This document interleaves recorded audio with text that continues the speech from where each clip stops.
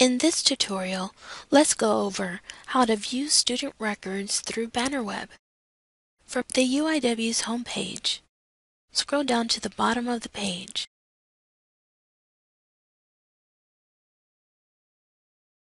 And click on More Links. Under the Technology column, click on Bannerweb.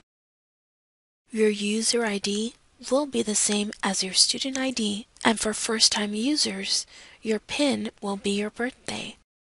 However, if you should experience login problems, please contact the university's help desk.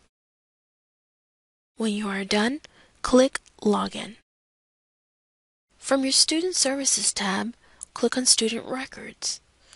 In the Student Records menu, the following will be available. Select View Holds to view holds on your student account. The three types of holds that could possibly be displayed would be for registration, grades, and transcript. Having any of these holds will prevent you from registering, viewing grades, and viewing your transcript. View Student Information will display your student record, academic standing, curriculum information, and your length of expected study at UIW. Midterm Grades, when available, will display students' midterm grades for only course levels beginning with the CRN numbers starting in 0, 1, and 2. Final Grades will display your student grades of each semester completed, as well as GPA of the semester, credit hours earned, and cumulative GPA. Academic Transcript will display your unofficial transcript, transferred credits, as well as credits attained by examination. Degree Evaluation will display your curriculum and advisor's information.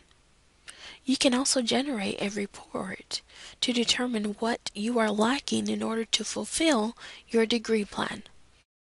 Enrollment Verification will redirect you to the National Student Clearinghouse site. This site will enable students to obtain an enrollment certificate to print and mail to a health insurer or other company that requests proof of students' enrollment, view the enrollment information on file with the clearinghouse, view the student loan deferment notification that the clearinghouse has provided to students' loan holders, lenders, and guarantors, view the proof of enrollment that the clearinghouse has provided to students' health insurers and other providers, view specific information about student loans.